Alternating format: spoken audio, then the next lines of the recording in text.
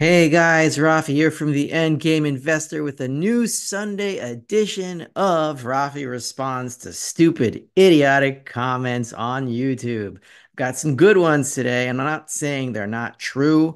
I'm just saying they're stupid. But you can be both stupid and true, as we'll see, because every one of these comments is completely accurate. That's accurate. And as a quick reminder, the Endgame Investor is moving to Substack. I will still publish on Seeking Alpha for those who are subscribed there. But if you want to move to Substack, it will be slightly cheaper because I don't have to pay Israeli VAT taxes on it.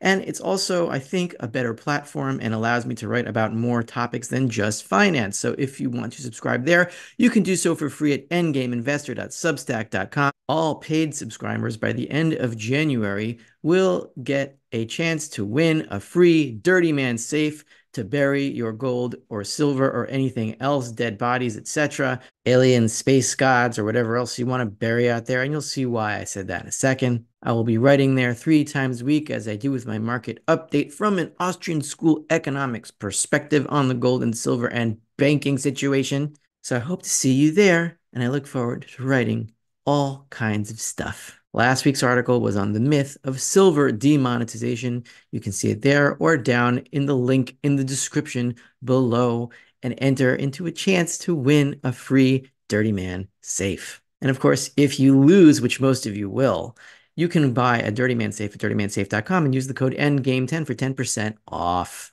It's just the nature of raffles. Anyway, let's go on with today's stupid comments. This week's first stupid comment comes from Freedom for All 581, made 2 days ago about Mario Monaco 64, kind of schmeicing him for advocating keto and a diet, which is like very relevant to what we were talking about, which was the basis trade. So I applaud Freedom for All for the relevance here, and he's getting the attention that he wants. So good for you. Monaco 64 absolutely hates truth when he brings up eating keto as if it's healthy, which has been proven to be actually lethal. You hear that, Mario?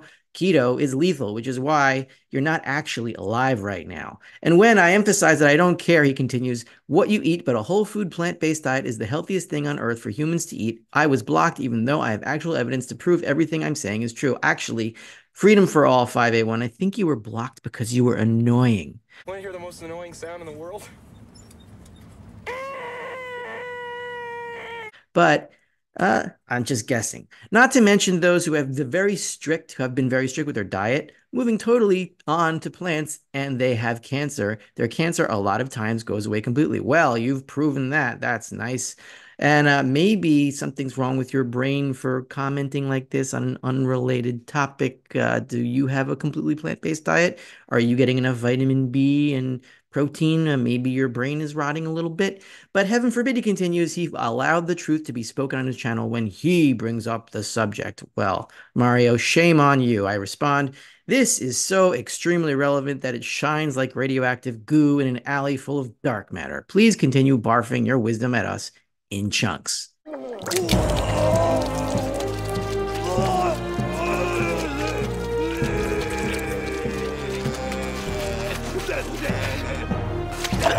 Oh, but it gets so much better. This one concerns my friend, my good friend Cliff High, who has been on this channel before, and I allowed him to say anything he wanted, and I invite him back to talk about whatever he wants. He believes, Cliff High, that Jews worship flesh-eating space aliens. Some unknown time in the past that exceeds 6,000 years, a group of approximately 250,000 space aliens landed on Earth. You believe this literally? Correct. This is factual. Okay. I must now return to my home on the planet Zarkon. Okay, well, have fun. Thanks. Say hi to Aunt Esther for me. Oh, yeah. If you read the Hebrew for the Torah and the description of what's going on, there's 613 commandments, not 10. They describe dealing with. I know that it's called Taryag Mitzvos, but like just ask you a quick question. Can you read Hebrew? I don't want to get into it. I'd rather not. Okay, so my I knowledge, can. So I'm just. I understand. Okay, over my life, I've taken a lot of psychedelic drugs. And so this guy commented and wants me to be honest, which I am being. Mountain Man 78230 comments 2 days ago, Rafi, you had better go to listen to Cliff High's latest podcast from today, especially because he starts talking about you and the subject of Judaism generally. You had better start getting honest about your religion, buddy, because he knows what he's talking about. And I respond, I'll be honest. I worship flesh-eating space aliens. You have the truth. Good job.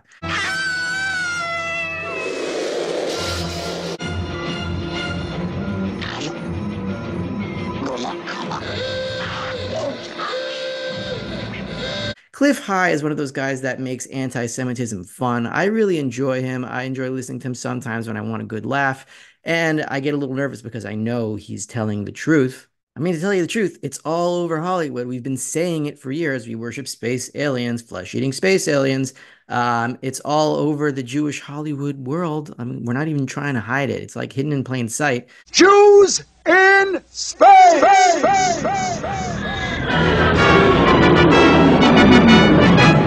Jews are in space. So yeah, what was it? We on Passover we eat the blood of Christian babies in our matzah. That was true. And I think we have horns, right? Yeah, I shave them down with like a file. And we also worship flesh-eating space aliens.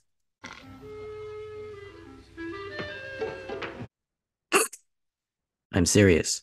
Surely you can't be serious. I am serious.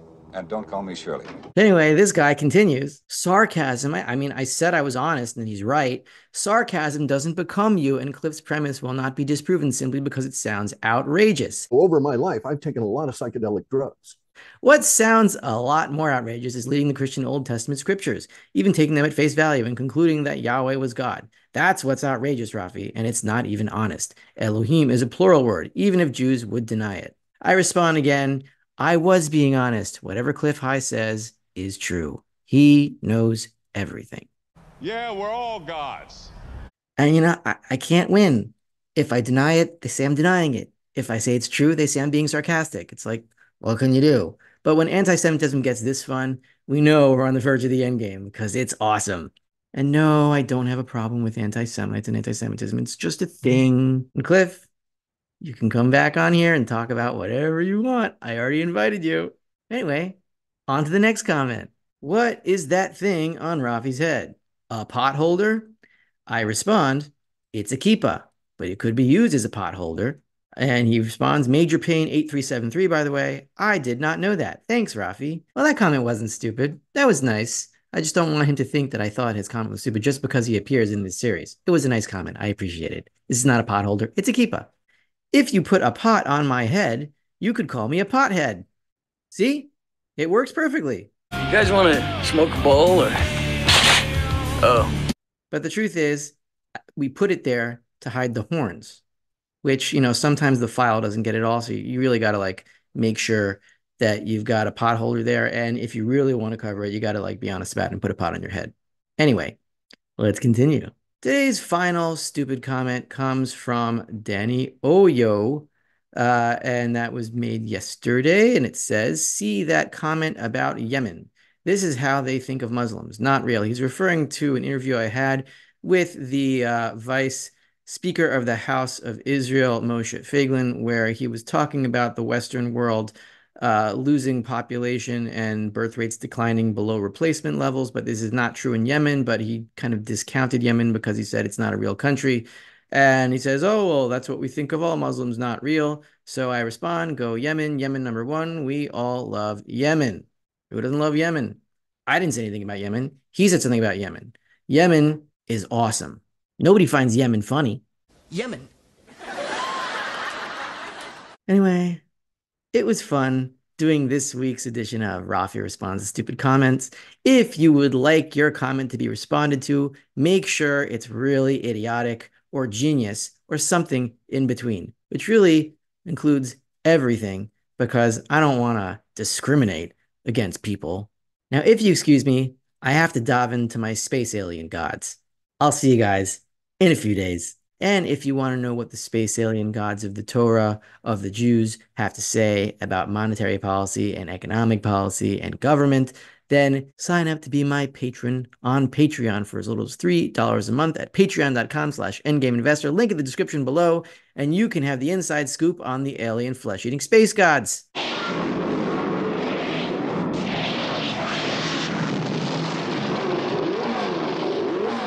On this week's Patreon message from the alien Hebrew space gods, we have when it is appropriate to fight back against the man, against the government, and when it is more appropriate to hide, duck, and cover and let the evil pass.